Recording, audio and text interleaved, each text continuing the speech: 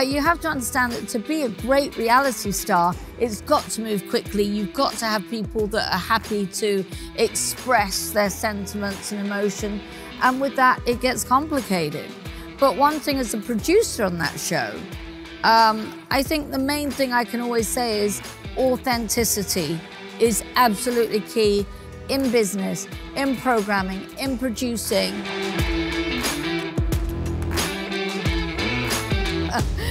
You've been around in the entertainment world for a long time, since you were about 13 years old.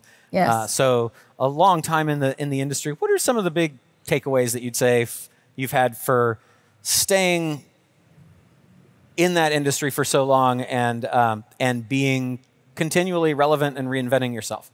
Wow. It's been a very, very unusual ride. I came to America about 17, 18 years ago. We'd sold out twice our restaurants to a public company in England. Ostensibly, we thought we'd retire. But I think anybody that's here, you have ambition, you have energy, and you have drive, know that you might think that's what you're aiming for, but once you actually get there, it's not what you want to do because you get bored. So then we started again. We moved here. And we opened a restaurant which has actually been very famous and worldwide called SUR, which has been the focus of Vanderpump Rules. It was actually a coincidence because we walked in there and we needed a visa to stay in America. And we just basically said to this guy who had this 30-seater restaurant. I mean, now it's like a 400-seater restaurant. And we said, do you know of any restaurants for sale? And he said, well, I'm looking for a partner. And I'm like, okay. And he said, but I need to move quickly. You know, I'm buying this guy out. So I said, okay, well, I've got the cash in my handbag. So he said, I'm serious. I said, I'm serious. Anyway, we ended up shaking hands that night, and that was the beginning of that story. And we developed that restaurant. We expanded it, and expanded it again. And now it's been on this show kind of worldwide for 10 seasons. We just finished our 10th season. And it's, yeah, I can honestly say it's been a great success. That's awesome.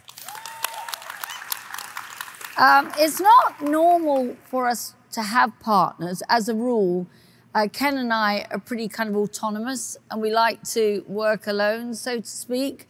But in this case, we needed to invest in a business. And, you know, I don't know whether it's because I'm a narcissist or I believe I like to have complete control, but we had just 51%. So it's a very minute percentage difference, but it makes a difference when it comes to making decisions. So always be aware of that whenever you go into anything, yeah. I like that. So, and as far as from the entertainment standpoint, you have a lot of people here who are either influencers themselves, trying to build personal brands, or they are working with influencers. Anything that you would say, kind of take away from the experience you've got that would be helpful maybe to either side of that equation? Well, I think really, you know, when I start a new business, and like we've just opened our, God no, I think it's 37th restaurant in Las Vegas, which is so unique and it's so different. I would say it's arguably the most beautiful restaurant in Vegas. I think whatever you do, really do your homework, know your competition. I think that's one of the biggest things I always think. Know what you want to deliver and make sure that you're delivering something different than everybody else. So put your unique spin on it. You know, it's very easy to see success and think, I'll follow that. But always bring your own personality to it. Because if you look around a room, every single person is different. And I've done a lot of inspirational women speaking, and I think one of the most frustrating things for me is the fact that people don't have the confidence to be themselves, but it's you being yourself that makes you different, that makes your brand different.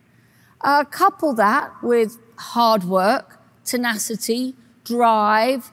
You know, people said to me today, where's all your people? You know, I don't have any people. I am my people.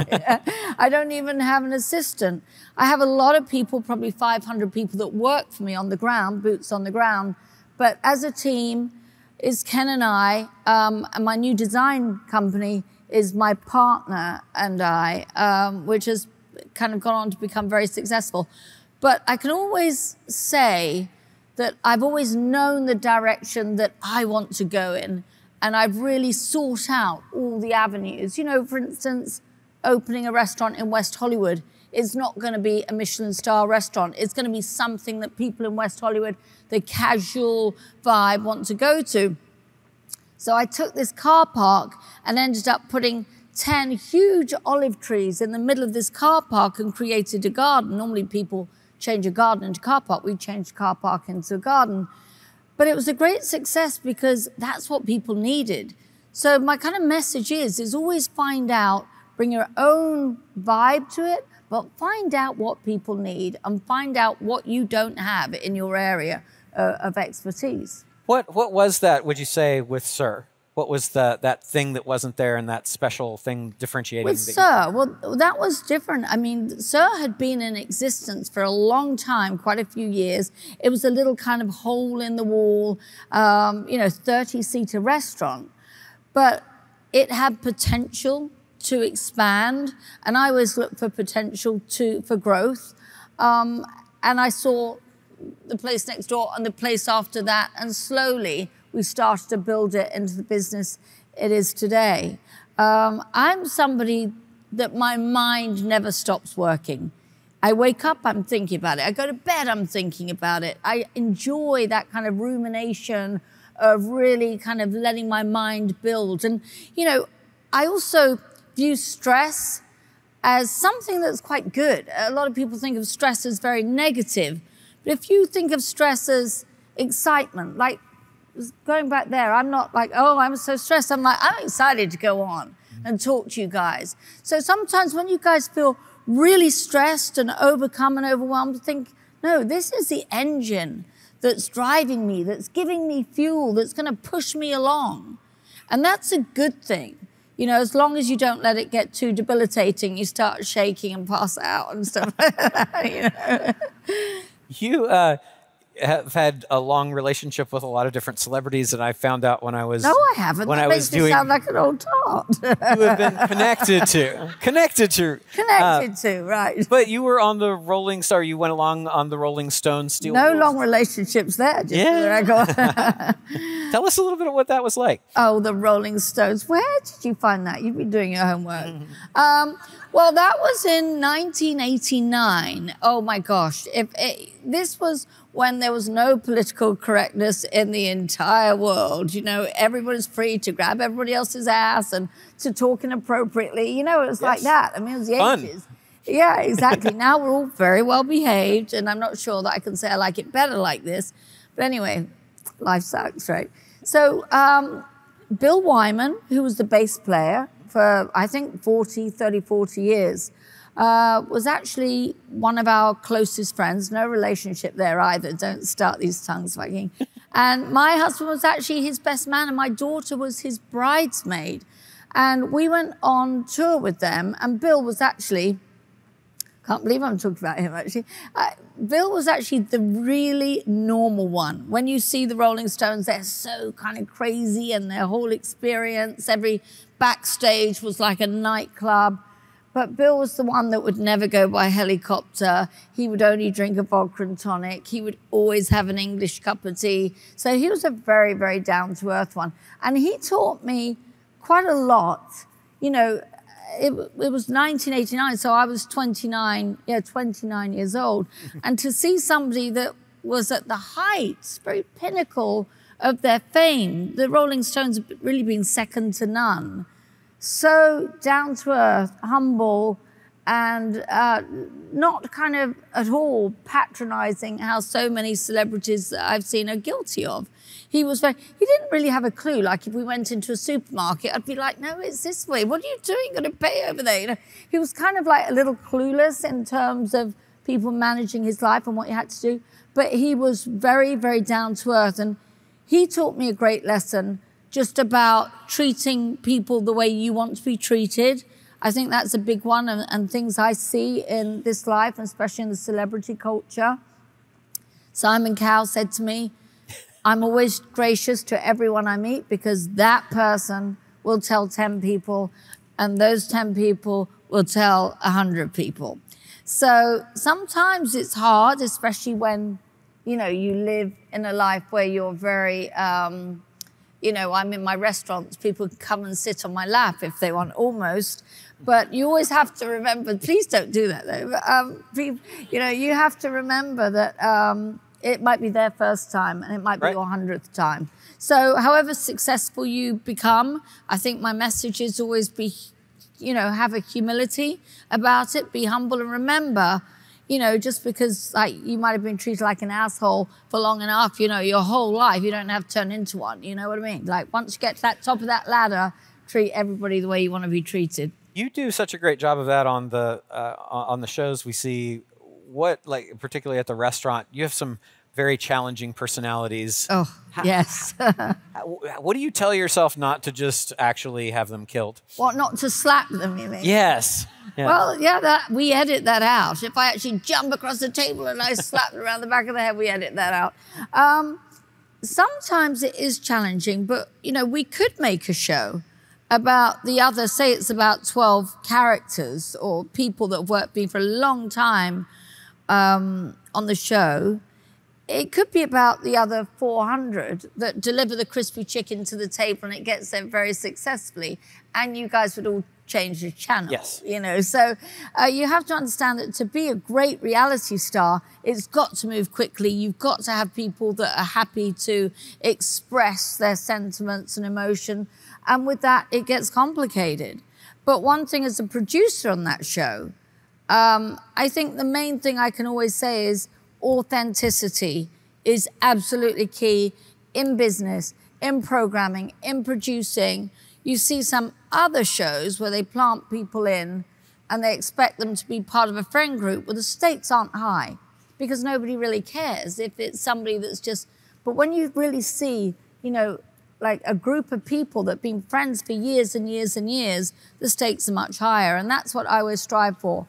Everything I do is, you know, coupled with authenticity. If you see all the brands and the things I'm involved in, albeit design, well, we've designed all our own restaurants, our own houses over the, you know, and we used to have a property company.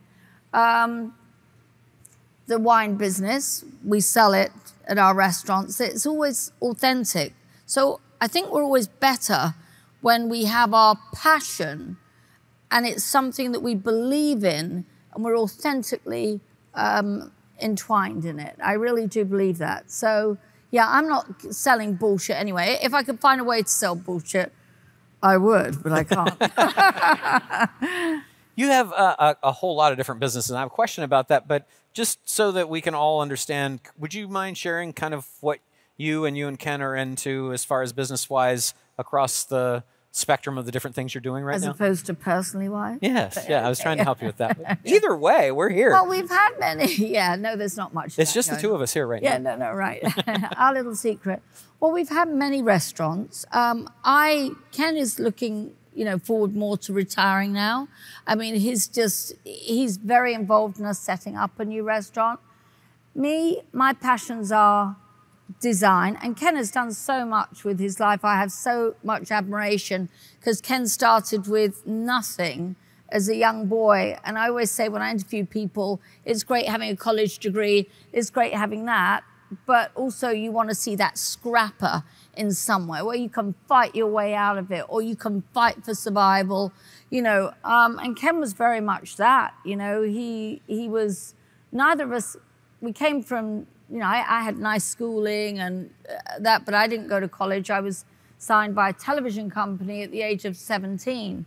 So, but I had a job since I was 13 years old. So I was always a bit of a scrapper, and Ken was very much like that. And we worked together. We had 12 restaurants that we sold out to a public company. We started again, we sold out again.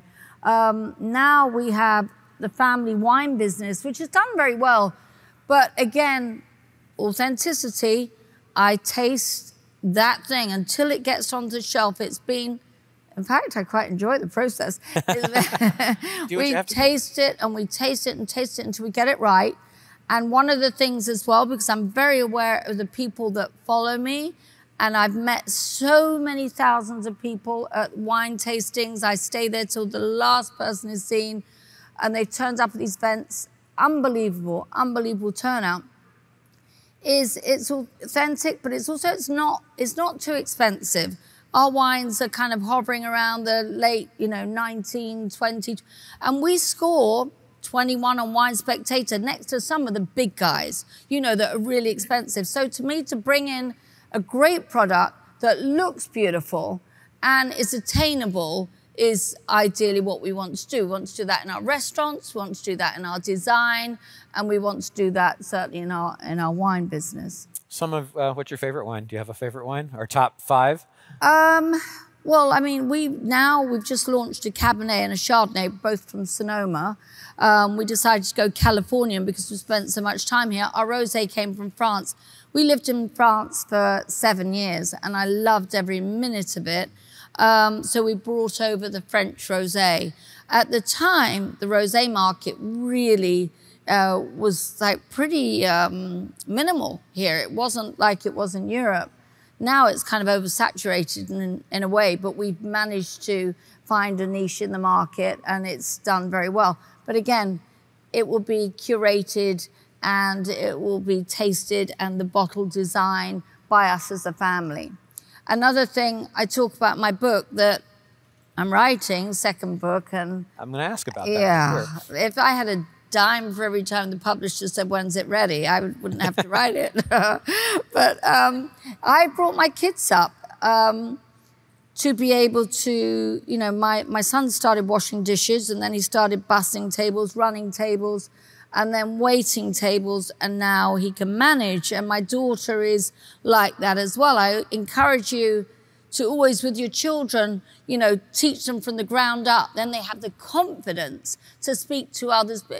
Because my son, as a manager in our business, can say, "Oh, that," because he's done it and he's been there.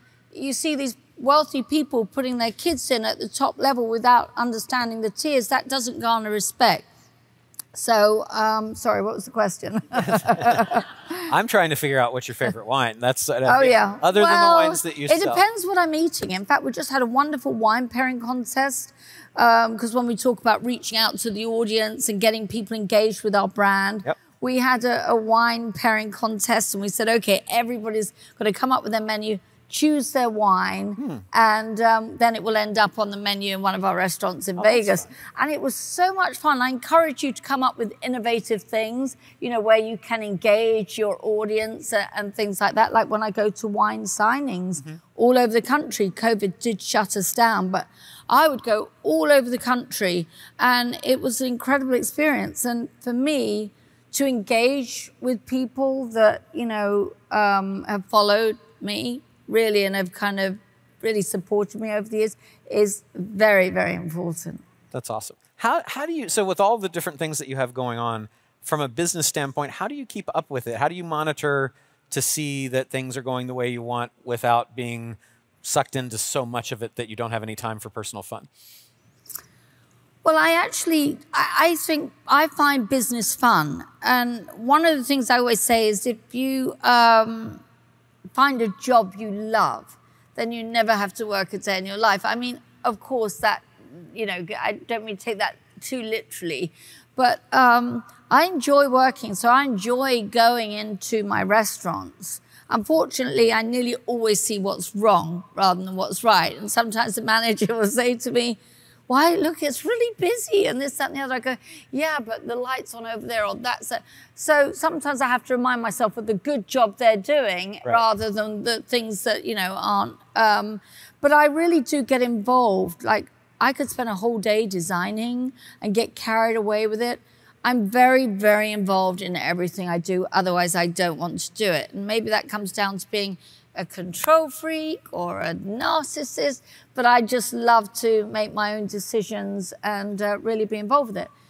Now, do I have fun? Yes, we do take our downtime. Do we take as much as everybody else? Probably not. Yeah, yeah.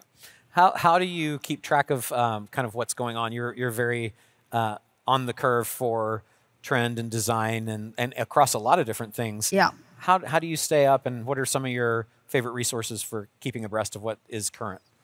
Oh, that's a good question. When you've got a lot of young people working for you, you do see a lot of, there's a lot of interaction with that. And my feet are firmly on the ground on social media. I see a lot. I really engage on Twitter and Instagram, and I follow people, that I think are just fabulous and kind of, but I suppose I just kind of, I'm in that, and I look at what's changing, and we've all had to change. If anybody's running their business the same way they were prior to COVID, you probably wouldn't be in it.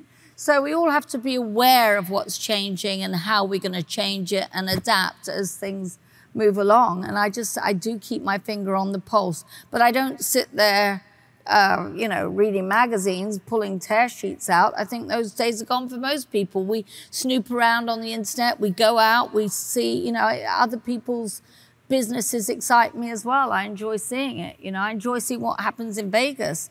I still want to be the best, but I enjoy seeing other people. Like Martha Stewart just opened next door to me. And to me, they put the Arc de Triomphe, they put this huge picture. When I say huge picture, it's like 90 foot, this picture. Nobody wants to see themselves, their face 90 foot. But anyway, luckily, Photoshop and airbrushing, they put Martha Stewart next to me, who's like iconic to me. And I always thought, wow, Martha Stewart, I'd always looked at her and, she'd been this household name in America. And I suddenly thought, how did this happen? I'm right next to her. And I learned that it was her first restaurant she'd ever opened. And she was looking to me and saying, wow, you guys have opened. And I was thinking, how did this happen? So I'm always looking to other people for inspiration and their ideas. And a lot of our friends are in the restaurant business. Equally, a lot of our friends in the restaurant business have gone out of business, as the same as the 110,000 restaurants that closed down, across America through the pandemic, which was very, very disheartening, and it was hard to keep going. How did you deal with that? Because you guys clearly impacted by the shutdown. What did you do when you found out that it happened?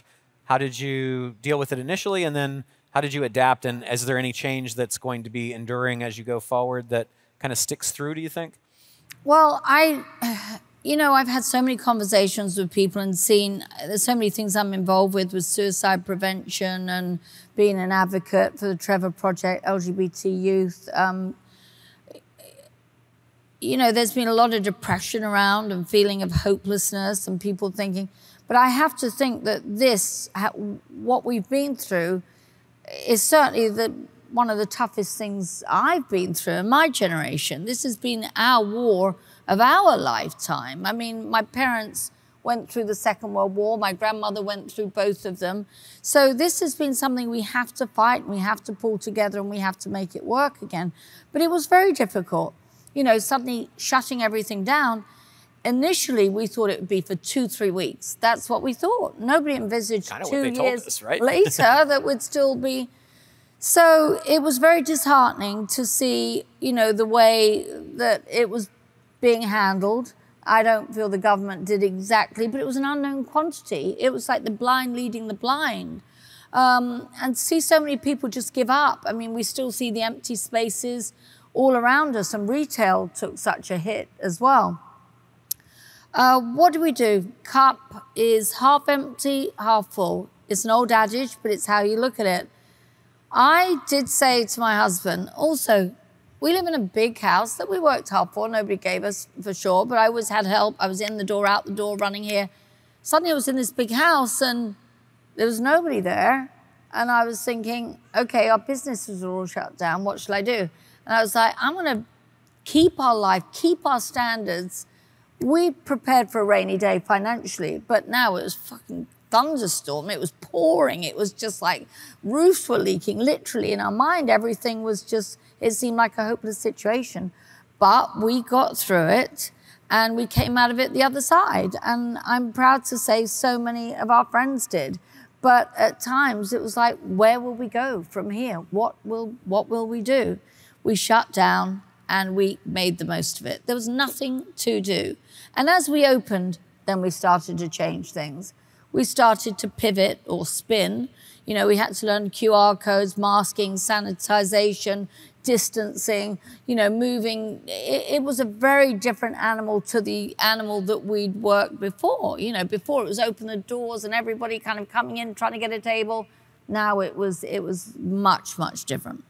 So is there anything that you think will be enduring, like that you started doing different, that you were like, hey, this is actually kind of a positive thing that will carry forward? Or was it just kind of adapting and then going back? I think it's just adapting and going forward and really understanding that, you know, we are fallible. You know, it's like we see these pandemics and everybody's kind of cautious now, but also maybe just to, in the event of something happening in the future, you're a little more prepared. But, you know, how could anybody be prepared for that? That was, yeah, it was a surprise. So, you mentioned before you just recently celebrated a 40th wedding anniversary, and you've worked with Ken for how long now? 13,485 days. All right, like almost. Yeah, it's been a lot. It's been a lot. We've certainly had a lot of experiences, and it's been an incredible experience. It's great. You know, people say, how do you work with your partner? But it's also wonderful to have your partner on your side and have somebody that you can trust as well. But there are times when you get frustrated. I don't think any relationship is going to, you know, you can work side by side your partner without wanting to punch them in the face at some point or strangle them. Is there anything that you, like, maybe separating responsibilities, or because it's hard to own a business together? Any tips for people that are working with their spouses? I think to draw the line sometimes, and also to be able to say to each other, okay, now let's not talk about it. Let's actually, you know, pretend we're married rather than business partners. Pretend we have a romance instead of that. I think that is a very important part of, but also, you know, you see on Vanderpump Rules this season, when lines are blurred with partnerships, another thing that I've learned being in business, when you get into bed with somebody in business, make sure those lines aren't blurred. Make sure you know, this is what you're going to do, this is what I'm going to do, because that's when it can get really messy. And on the season of Vanderpump Rules, it sure gets messy. It gets messy. So over the roughly 5 decades that you've been in the public eye, what... You've had to evolve your brand personally, and a lot of people, especially here, have personal brands. What would you say are some of the takeaways to help people stay relevant and also just not go insane during that? Well, as I said before, make sure that you bring you to it, because none of us are the same. But really do your research, check out your competition and know and look for the niches. That's, to me, the most important part, because when I started a restaurant, there's a million restaurants out there. How am I going to make mine different? How am I going to make that a more unique? You know, opening my restaurant in Paris, I suddenly looked at this incredible venue of the Eiffel Tower right in the middle of Vegas. And I walked through it, and there was nothing really in this whole Eiffel Tower situation that really reminded me of an authentic Parisian restaurant. And I said to the owner of Caesar's property, that is what I'm going to deliver. I'm going to make you walk in and feel that you're in Paris. And that's what we achieved. So I think when you really, really think, okay, what's out there? What can I do differently? How can I do it better? And, you know, just research, and then put you into that. That makes sense. Hey, listen, nobody can guarantee success. That, you know, it would be foolish to think that. And don't be afraid of failure, because, you know, we've had ups and downs, and sometimes no actually pisses me off, and then I really get going. When we had our Vanderpump Cocktail Garden in Caesars, they tried to give me Elton John's restaurant with a terrace this big. Well, I'm like, that's not going to work. I ended up with a terrace 40 foot. I did a couple of lap dances. I don't care how I did it, but I got it going. You know what I'm saying? Sometimes you've got to fight for what you want, and if you're really confident in what you want, you've really got to lay it out there. And I knew that me having a restaurant with a 5 foot terrace wasn't going to work. So I think, you know, hold out for what you want. If you know what you want, you've done your research, suddenly say, hey, give me a break, trust me, and let me show you. And that restaurant went on to take 5 times the forecast profits that Caesars envisaged. So, hey, my lap dance was worth it. That's awesome. So you mentioned that that you are involved in some partnerships now, but that you generally don't move in that direction. Tell us about, like, what are some of the partnerships that you're doing right now, and what do you like about what caused you to want to get into them? Well, I think we opened a cocktail bar restaurant. One of the things we were blessed, I have to say, is through the pandemic, the restaurants we had beautiful outdoor spaces already. So that really, really helped us because a lot of people just did not want to be inside. But we opened Tom Tom, which is a great brand, and it's a great restaurant cocktail bar. We came up with these really innovative cocktails, and we asked Tom and Tom, before we named it Tom Tom, if they wanted to be involved in this restaurant, but they bought in at 5% each. So obviously they're not kind of operating partners, or 5% each. But to me, I felt it brought a youth. You know, it brought like excitement and their crazy kind of activity to it. And Tom Tom was voted the #1 cocktail bar in Southern California. Oh, was it? That's awesome. Yeah, it was. Yeah, it was really good. But you know what? I think don't be afraid to take chances as well.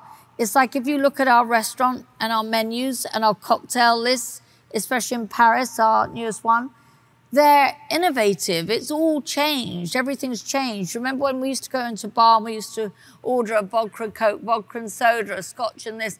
Now it's like I'll have an edible thing with a TPPT thing, you know, and I'll have I mean, it's all so complicated. It's like a science. And I would say in Vegas, probably 90% of your sales are cocktails. So it's, again, about keeping your finger in the pulse, moving forward with the times, understanding what's exciting, what are other people doing, how can I do it better? So I'm assuming that you get approached quite a bit about doing partnerships. Is that a fair? I do, but apart from marriage, I'm not a very good partner. I mean, I've had a great partnership, as I say, with our original partners in SUR. They've been fantastic, but I like to invest in my own brand and really kind of, but saying that, I work with my family quite closely. Yeah? Yeah. How is that? Well, sometimes, again, you know, I think we have a lower tolerance level when it's your family or when it's your friend. And you've got to kind of remind yourself that, you know, to keep it civil or try to. But we have a very close relationship. And I'm very proud of my kids because they can step into nearly any position. If somebody goes, you know, awry, something goes awry, they actually have the education to be able to kind of fill in any of those gaps, which is pretty unusual. So when you do, on those rare occasions, do a partnership and things don't work out, because not all of them do, unfortunately, how do you go about ending that? And if you have any stories you want to dish on, we'd love to hear.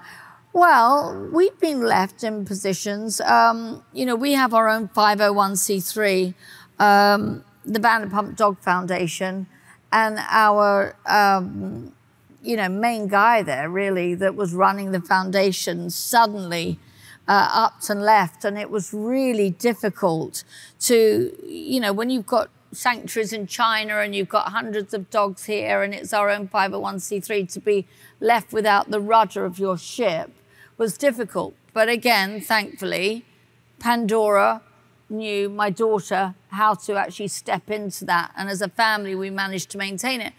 And to this day, we have saved nearly 3,000 dogs domestically and thousands worldwide, yeah. Would you tell us a little bit about that? Because it's really an amazing thing that you've done. How did you find out about the challenge that was going on? Because I don't know that everybody here knows exactly what you do, and it's amazing and super cool. So, well, it was on social media. I really engage in you know, what's happening in the world. And I saw these absolutely horrific pictures you could ever see of dogs being boiled alive, scrambling to get out of pots. I can't even tell you the horrific images because it was so devastating. And I turned to Ken and I said, and you know when a lot of people say, I can't see it because it would just, well, that's how I feel and that's how I felt, but that's what motivated us to do something. So we started our own campaign against the Yulin Dog Meat Festival. And Yulin Dog Meat Festival was about torturing dogs and eating them. Then we marched to the embassy, we gave out flyers, we went on, you know, this huge campaign. And then we ended up opening our own 501c3 to end the inhumane dog treatment of dogs worldwide.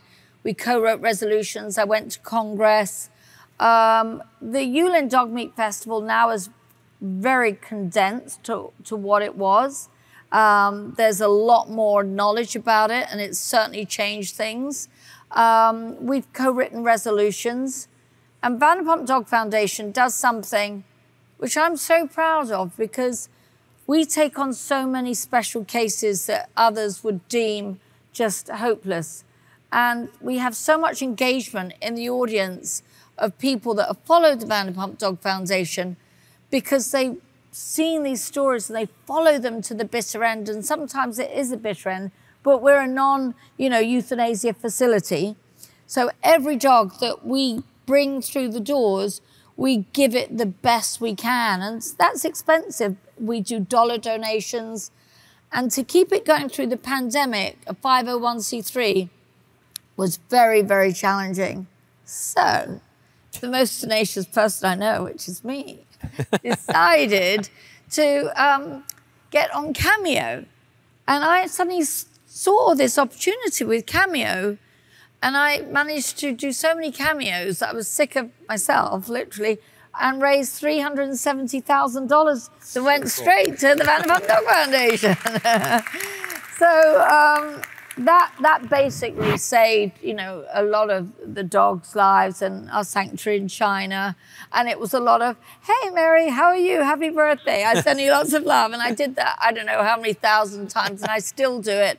And I'm comforted by the fact that every penny that we make on Cameo goes to the dogs. What do you do? Like, how does it work as far as when you set that up, you decided you wanted to do it yourself? What does the charity do exactly?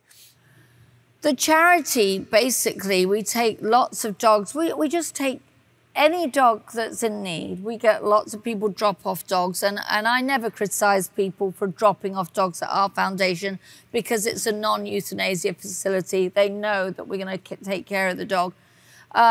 We save dogs from the kill shelter. That's a huge part of our kind of our foundation. Mm-hmm. We reach out everywhere. We have sanctuaries. We have a sanctuary in China that has hundreds of dogs that have literally been pulled from the meat truck just as they were about to go and be slaughtered.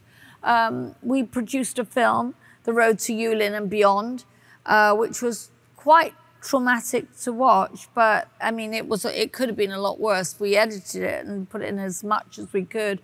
But it really did make a difference. And I think it's about awareness. And I also encourage all of you, whatever business you're in, always have some aspect of your life that is philanthropic. Because I just think when you add that to a business, even if it's in the community or whatever you do, it really brings in a lot of people, a feel-good factor. I know our restaurant Villa Blanca that closed in the pandemic, the lease was up after 15 years.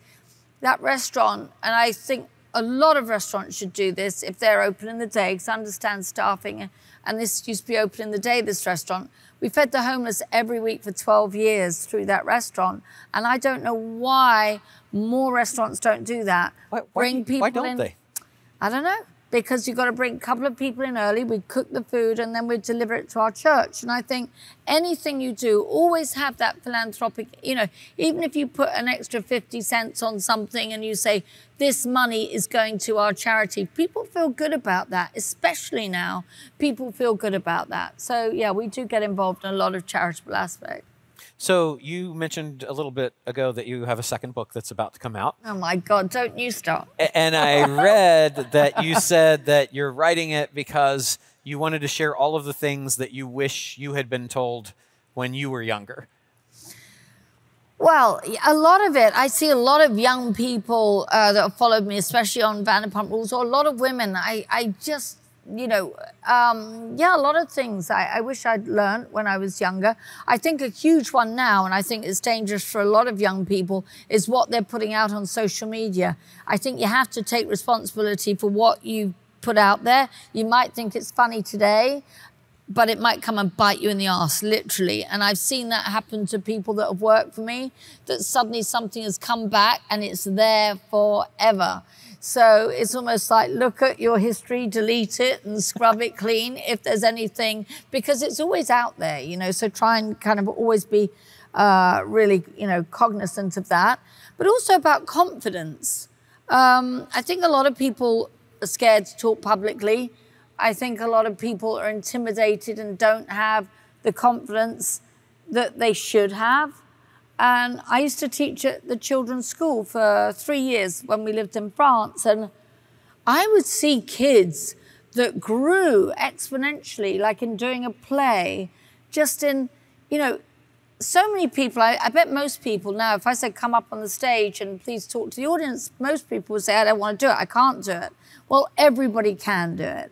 And everybody needs to kind of have that confidence and belief in themselves and take baby steps, because at some point you will be asked to speak publicly in your life, whether it be a wedding, whether it be an office, anything. And for most people, it terrifies the thought of it.